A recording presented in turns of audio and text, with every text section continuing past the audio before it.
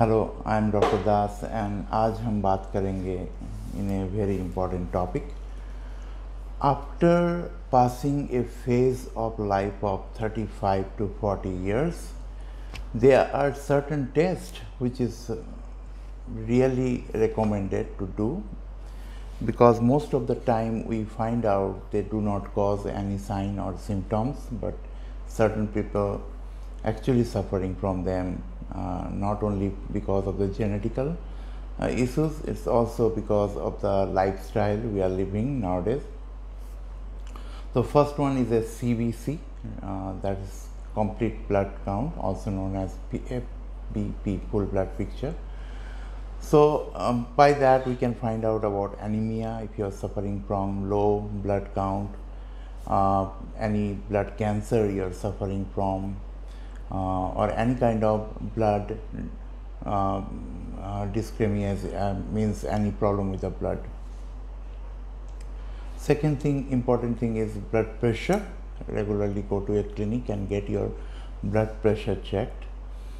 Usually 140/80 known as a universal normal blood pressure, but it also depends on person to person and their body build. So more body builders say their blood pressure tend to be a little bit upside, but that's completely normal. Random blood sugar, the doctor, if they find out your sugar is high, then they can run something called HbA1c, that is 3-month average sugar, to find out if you are suffering from diabetes.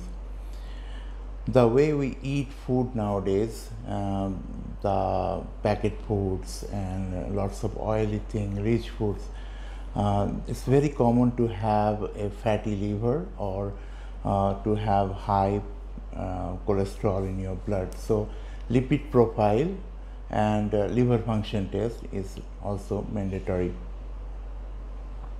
If you are suddenly gaining weight, losing hair, loss of energy, lethargic, then you should check your thyroid level.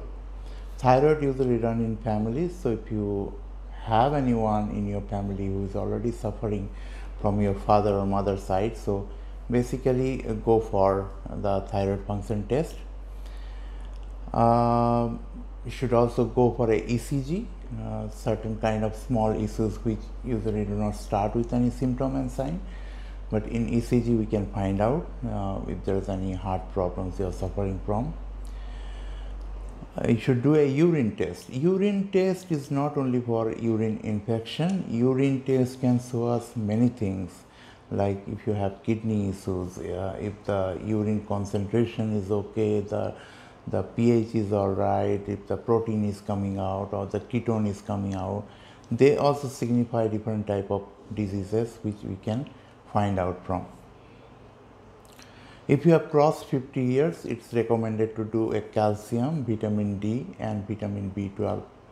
These are very common vitamins. They go deficient in your body and very commonly, and they usually cause joint pain, body pain, neck pain, back pain, and which usually treated by the doctors with painkillers and all, which is not really good. So you need to find out if you are suffering from deficiency of these vitamins. So you just have to replace them with a proper medicine, and those have no side effects. So you can take this kind of vitamins tablets after checking, definitely. There are specific blood tests available for male and female. In male, PSA, prostate specific antigen, and a ultrasonography to rule out if there's any benign prostate enlargement or enlargement of the prostate happened or not.